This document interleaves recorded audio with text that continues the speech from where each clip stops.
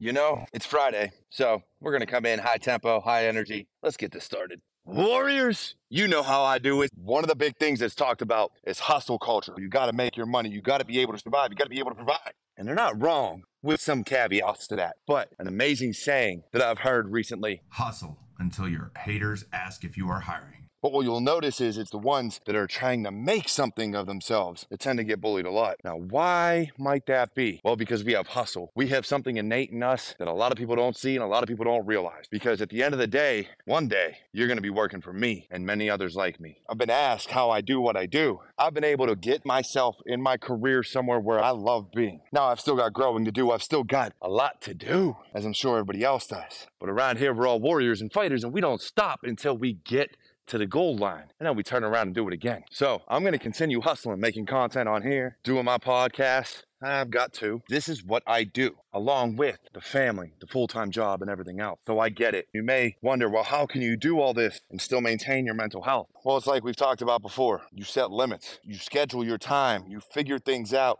and you find a way to fit everything in that means something to you. So remember, you got this, and you're a warrior. You keep hustling, you keep grinding, you keep fighting, and you never give up. Because if you want it, then you'll have it, but you can't quit. Now, with all that being said, you're all my warriors, you're all my family, and you're worth it.